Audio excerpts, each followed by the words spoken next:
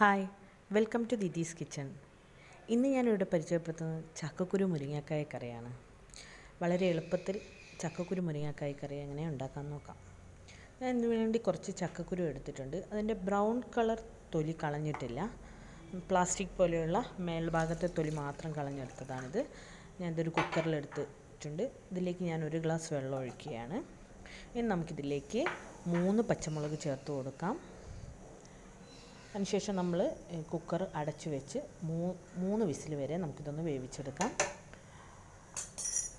വെന്ത് കഴിഞ്ഞ ശേഷം നമുക്കിതിലേക്ക് ഉപ്പ് ചേർത്ത് കൊടുക്കാം.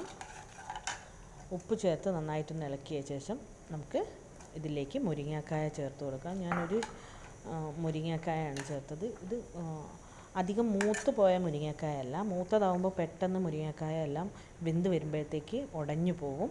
അതുകൊണ്ട് നിങ്ങൾ മൂക്കാത്ത മുരിങ്ങക്കായ നോക്കിയെടുക്കുക. നമുക്കിതിലേക്ക് അരപ്പ് ശരിയാക്കാം. ഇതിനു വേണ്ടി ഞാൻ 1/2 കപ്പ് തേങ്ങ ചിരകിയെടുത്തിട്ടുണ്ട്. ഇതിലേക്ക് 1/2 ടീസ്പൂൺ മഞ്ഞൾപ്പൊടിയും ചേർത്ത് കുറച്ച് വെള്ളം ഒഴിച്ച് നന്നായിട്ട് അരച്ചെടുക്കാം. ഈ അരപ്പ് നമുക്ക് നമ്മുടെ കറിയിലേക്ക് ഒഴിച്ചു കൊടുക്കാം. ഇപ്പോഴത്തേക്ക് മുരിങ്ങക്കായൊക്കെ നന്നായി വെന്ത് വന്നിട്ടുണ്ട്. നമ്മൾ ഈ കറി നന്നായിട്ടൊന്ന് തിളപ്പിച്ചെടുക്കും. നമുക്കിതിലേക്ക് കുറച്ച് കറിവേപ്പില കൂടെ ചേർത്ത് കൊടുക്കാം.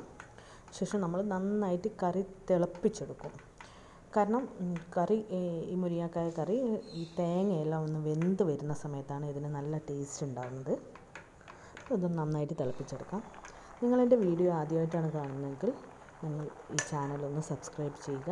അതുപോലെ തന്നെ നിങ്ങൾക്ക് ഈ വീഡിയോ ഇഷ്ടപ്പെടുകയാണെങ്കിൽ ലൈക്ക് ചെയ്യുകയും കമൻറ്റ് ചെയ്യുകയും ചെയ്യുക. ഇനി നമുക്കിതിലേക്കുള്ള താളിപ്പ് ശരിയാക്കാം. ഇതിനുവേണ്ടി ഞാനൊരു ചീനച്ചട്ടി വെച്ചിട്ടുണ്ട്.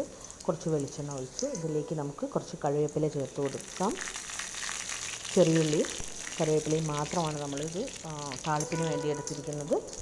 ഈ ചെറിയുള്ളി നന്നായിട്ട് മൂത്ത് വരുന്ന സമയത്ത് നമുക്ക് ഈ കറിയിലേക്ക് ഒഴിച്ചു കൊടുക്കാം. അപ്പോൾ നമ്മുടെ കറി ഇവിടെ റെഡി ആയിട്ടുണ്ട്. വളരെ പെട്ടെന്ന് തന്നെ ചെയ്തെടുക്കാൻ പറ്റും. എല്ലാവരും ഇതൊന്ന് ട്രൈ ചെയ്ത് നോക്കുക. താങ്ക്